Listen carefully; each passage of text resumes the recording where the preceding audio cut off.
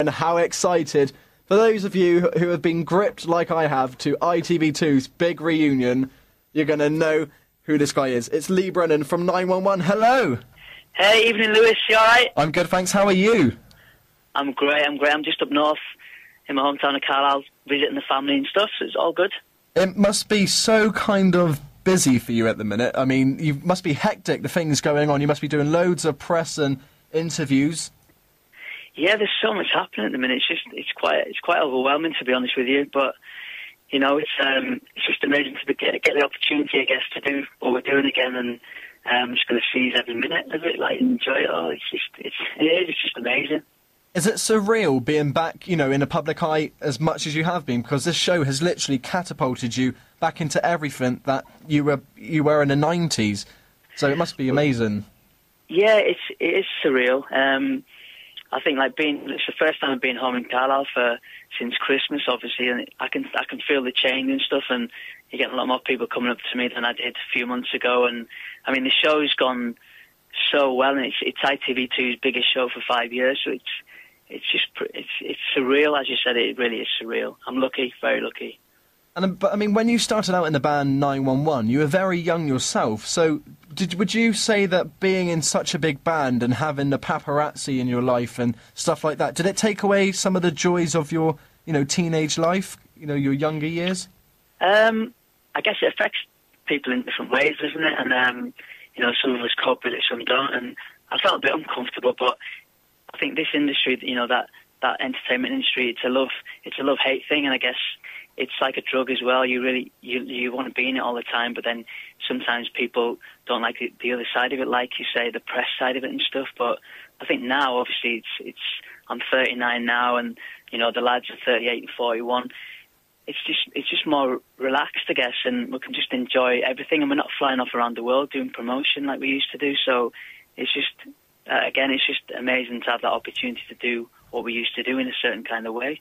I mean, it seems like you're all enjoying yourself being back in, you know, your little group and doing what you do best, which is entertaining people. But your debut single, went straight into the top 40 with A Night to Remember. So when you found out you were first in the charts, how did you feel? Do you remember how you felt at the time? Do you know what? I saw a picture of actually. We're on our way to a gig, I remember, when we got the chart position, number 38 for A Night to Remember, and we were listening to the radio and stuff, and I actually seen a picture of us pulled it over in a lay-by, which is what we did. We got out the car and then we started jumping around on the side of this lay-by when we found out we were number 38 with our first song. And I seen a picture of it, for the first time in 10, 12 years, and it just brought back those memories. And it was amazing to hear your song on the radio. That was the first thing, but to actually hear it chart number 38 without a major record deal as well was something huge back in those days. So it was just a massive buzz, I remember. I mean, definitely, and it didn't stop there. You went from success to success. I mean, you had so many chart hits, including my favourite, Body Shaking, but also you had a #1 as well. So do you remember how you celebrated that? Do you know, we were in Dublin at the time, actually, doing some promotion out there, and we got told we had the #1, and I think it was our 11th single, so it was a bit of a wow, we've done it at last, because we always wanted to get a #1. You know, from the start, we always said we wanted to play Wembley and get a #1. So when it came round, it was huge, but it was weird in a way, because it was only a year later that we decided we finished the band. So it was quite a weird time. But I remember flying back from Ireland back into London, thinking we are the UK's #1 selling act, and it was a great feeling. But like you said then, when the band actually split, what went through your mind at the time? Was it a tough time for you, or was it, in your personal opinion, was it the right time for the band to kind of split?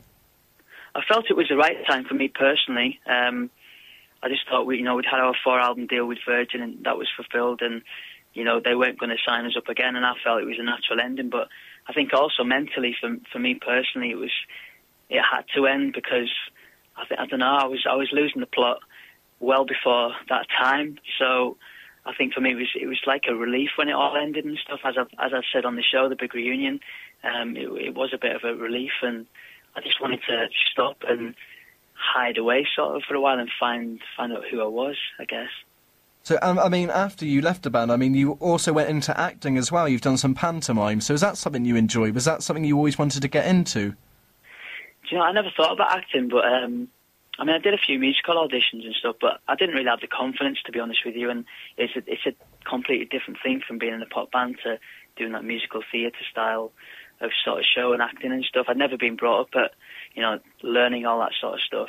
I had no audition experience at all, so it was really weird to do all that. But then I got offered panto, and I was like, okay, let me try this, see if I can read a script. And I played like Peter Pan for 5 years, and it was just really good times because you know, you meet new people, you just learn a different trade to what you're used to learning, and yeah, it was just great. I haven't done it for like 5 years, but I'd definitely be up for doing it again. It's just fun. That's all it is. And would you say your time in pantomime, that kind of got your confidence back? Because obviously when you left the band, you said that you were in a bit of a tricky situation. Would you say pantomime got, you know, the spring back in your step? No. No. No, it didn't actually. No, I think I just forced myself through it. Like, as I've talked about, I think sometimes when you're doing something, you have to just sort of, I think I faked my confidence in a way sometimes when I was in the band and performing, and I did that probably at panto, that early stage, because I think that was back in 2003, maybe my first panto. And I wasn't. I know in my head now, thinking back to that, I wasn't mentally right for stuff at all, but I just managed to get through it, I guess. I mean, when I'm watching the show and I talk about it with other people, you come across as such a genuine, just a really decent guy and stuff, and you know, you're so open, and so it's very good to see where you are now and how the band and how things are going, because you're going to an arena tour. I mean, that must be amazing for you. I know. I mean, yeah. I mean, ITV, you know, once the viewing figures started coming in, and it was one of the biggest shows and stuff, and they mentioned the arena tour. It was like, wow. I mean, I sat in the O2 in London about 4 years ago, watching Boyzone, and I remember sort of saying to the people I was with, one day we'll play here. I don't know how we're going to get there. I don't know when it's going to be, but I just had this feeling that one day somehow we'd play it, and we're going to get the chance to do that plus all the other arenas around the country, which is pretty mind-blowing at my age, to be honest with you. It really is.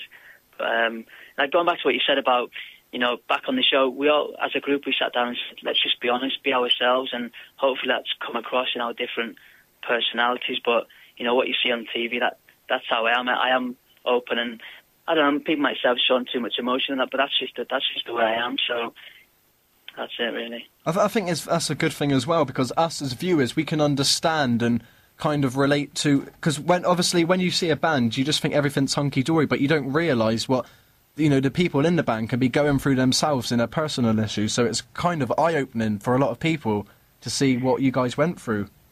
Well, that's what a lot of, you know, when you speak to a lot of our followers and stuff now, they say, obviously, they were so young, and obviously they're going to be naive to it, so they don't realise what was going on behind all the sort of glamour side of it and that, and it does affect you. I mean, I think it doesn't matter what sort of band you've been in and stuff, this industry just sort of eats you up, and I think sometimes the record labels, they put too much pressure on you to work, you know, 16, 17, 18 hours a day, and I don't think they care too much really about the mental side. It's the money side they care about, and so it's worrying when you see, you know, like to One Direction and stuff. You just hope that they're getting some good support, because it doesn't, you know, if you've got 10 million in the bank or not, it's all about what's in your head, what's going on up there. So you've got to be careful how you sort of how you react to everything, I guess.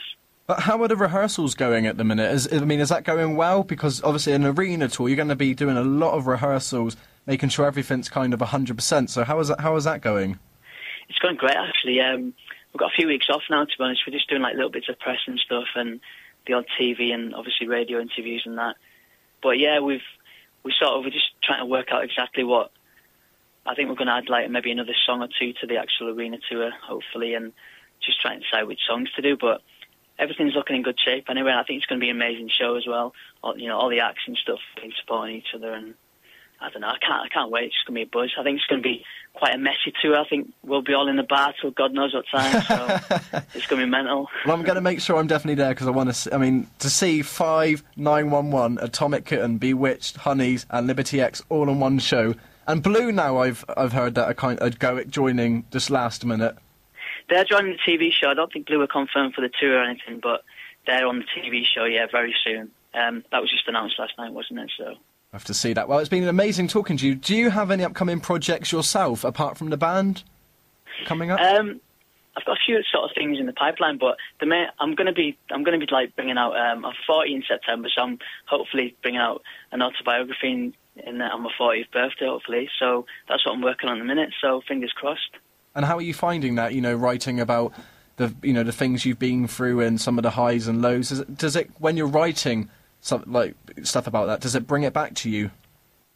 Yeah, definitely. It's just like a memory stick, isn't it? You think of that memory and you get the feeling about it, whether it's a happy one or a sad one or whatever, really buzz sort of time and stuff. But it's been amazing so far. And there's obviously things I haven't talked about in the show, which will be in the book, and which will be in the book. So yeah, it's just really good getting your feelings out on paper and stuff. And some of the things that you remember from when you were kids, like, wow, I totally forgot about that. But speaking to family members and stuff, it brings it all back. Well, I definitely look forward to that, and I'll make sure I get a copy. And I'm really excited about the tour. Congratulations, and I hope everything goes really well. What can we expect from the tour? Can we expect the legendary moves? Will they be making a return? All the flips, all the old 90s moves, maybe a few modern moves in there as well. Yeah, I mean, us as a band, 911, we were like a whole performance package, I guess. We didn't just stand there and try and sing the songs beautifully and perfect in harmony. We just wanted to put on a show visually, vocally, as good as we could, just to make an all-round sort of performance package, and that's what exactly we'll be doing on the tour. So bring it on. We're all in the best shape of our lives as well, so we can't wait, seriously. It's absolutely fantastic, and thank you for joining us. It's been an absolute pleasure speaking to you. Genuinely nice guy, and I can't wait to see the rest of the big reunion. Thanks, Lewis. Thank you very much. Thanks a lot. Take care. Take care. Bye. Bye.